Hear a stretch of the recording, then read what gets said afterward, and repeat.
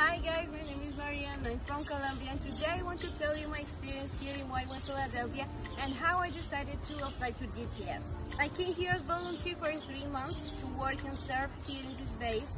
If I'm honest with you, God has been doing amazing things in my life, and one of them has been the opportunity to go to outreach and evangelize in this city. God just told me that the best way to learn how to do it, to train myself, was doing the DTS. I'm honest with you guys, I was full of doubts, full of fear, but God told me something very important, and was first to trust Him, second that He will do amazing things in my life, things that I can't even imagine, and third, that He wants to surprise me to do something amazing in my life. So that's what I want to tell you guys today and encourage you to apply to DTS.